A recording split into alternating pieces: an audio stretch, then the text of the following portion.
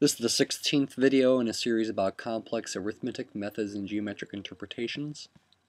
In the last video we looked at de Moivre's formula, which says that cosine theta plus I sine theta to the n power equals cosine n theta plus I sine n theta.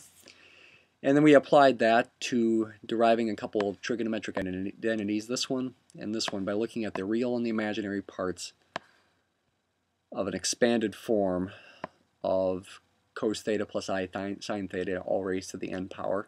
Let's make this one blue here. Oh, it doesn't make it all blue.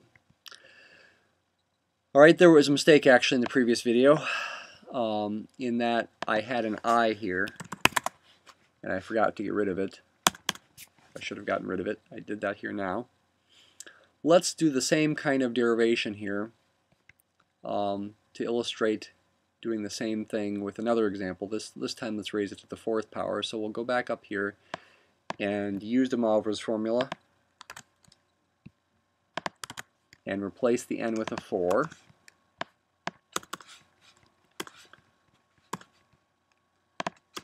So de Moivre's formula when n equals 4 would say this is true.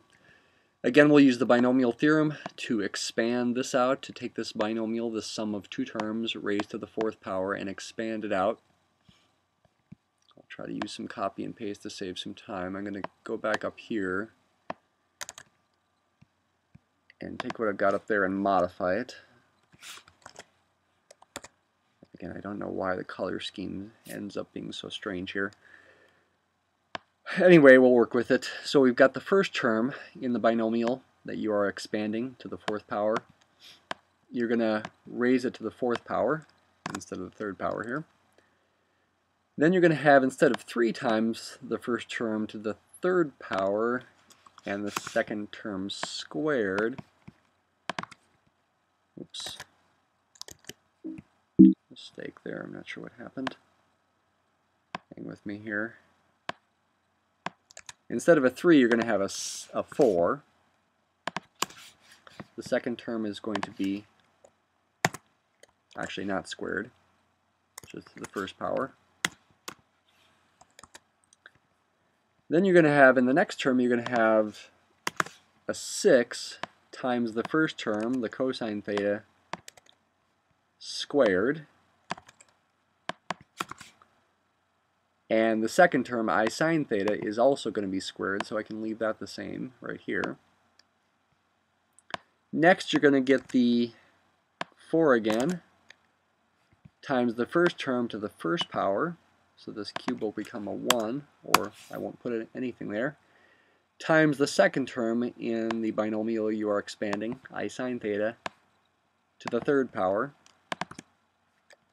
And finally, the last term is going to be the second term to the fourth power.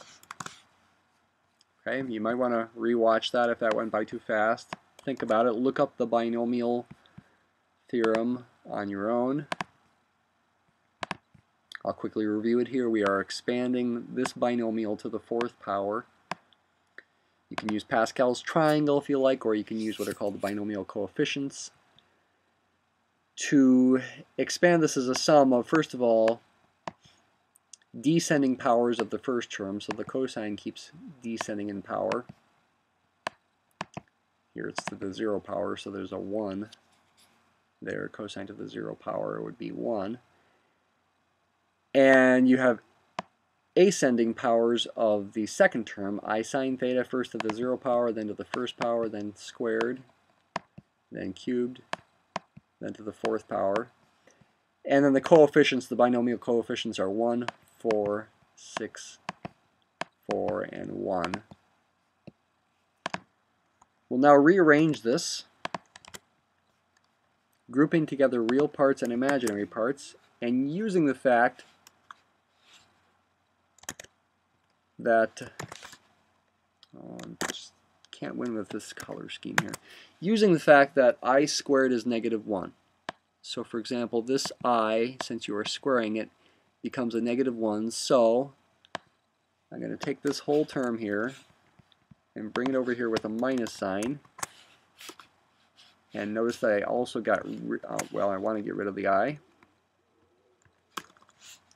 And I'm going to want to also put the square in here on the sine. I'm also going to get a real part from this term because I have an I to the fourth. Now think about it. If I squared is -1, then I to the fourth is going to be +1. So this term is going to go in here in the real part without an I, and the sine is going to be to the fourth power. These are the two terms that involve an I. This is the imaginary part of the result. This one is just a plain I. This one is an I cubed. If I squared is -1, then I cubed is going to be -I. So we're going to get a sine cubed here without an I, and we'll also get a negative sign. It's without an I because I put the I in front.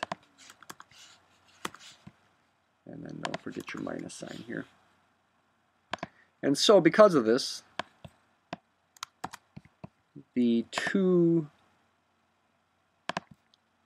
trigonometric identities that we can derive from this are that cos 4 theta equals this, and sine 4 theta equals this. So let's get those down here. Cos 4 theta is going to equal this.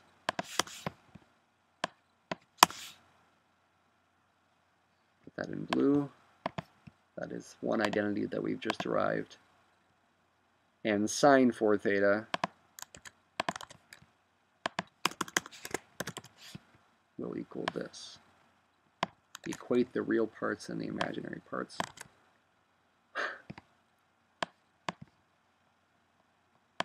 I don't get Mathematica's color scheme, how this works. Trig expand again can check this.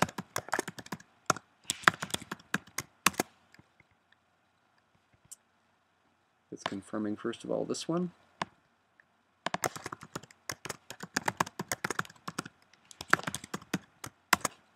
There we go, now we've confirmed this one as well, yep. Okay, so a couple more derivations from de Moivre's formula. In the couple minutes that I have remaining here, I want to also show you, coming back to Euler's formula,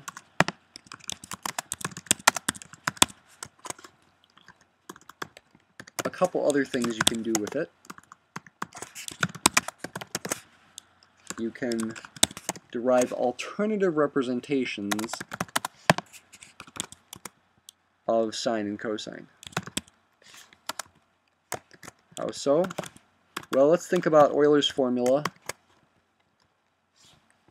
when the thing we're multiplying by I up here is theta, and let's also think about it when the thing we're multiplying I up here by is negative theta.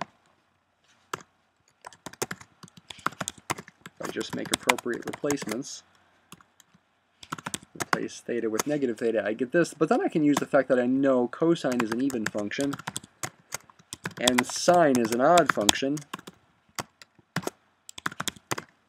to say that I can simplify it to this. Cosine theta minus I sine theta. Now what I'm going to do is I'm going to add these two equations.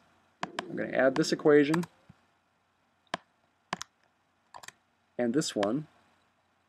Think about what would happen if you add those. On the right hand side, the I sine thetas are going to cancel because you have a plus over here and a minus over here.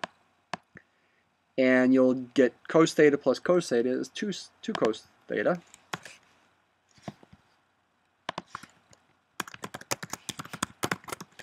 And the left, well, I guess I'm rearranging sides here, I have e to the I theta plus e to the I times negative theta, which you can write as e to the negative I theta.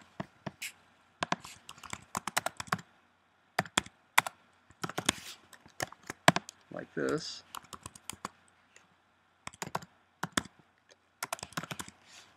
And then you can just divide everything by 2. Cos theta can be represented for any real number theta at least, and actually this is ultimately going to be any complex number theta as well,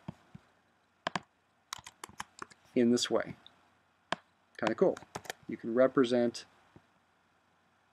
the cosine function using the complex exponentials, even when theta is real, and actually ultimately, again, theta could be imaginary, and this will still work. What about if you subtract these equations? This one and this one. Subtract the second one from the first one. Well, you get a minus sign here, and on the right side, which I'm making the left side down on the bottom, when you subtract, the cosine theta are going to cancel. I sine theta minus negative I sine theta is going to be plus 2I sine theta. Divide everything by 2I. You can write sine theta in this way. Dividing by I is the same as multiplying by negative I. So we can also say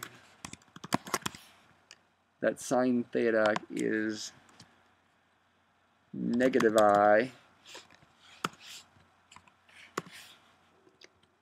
times this thing without an I in the bottom, as yet an alternative way of writing this. Okay, so a couple more interesting things to note here and things you should know. Alternative ways of representing trigonometric functions, and that'll be the end of this video as soon as I get this in red.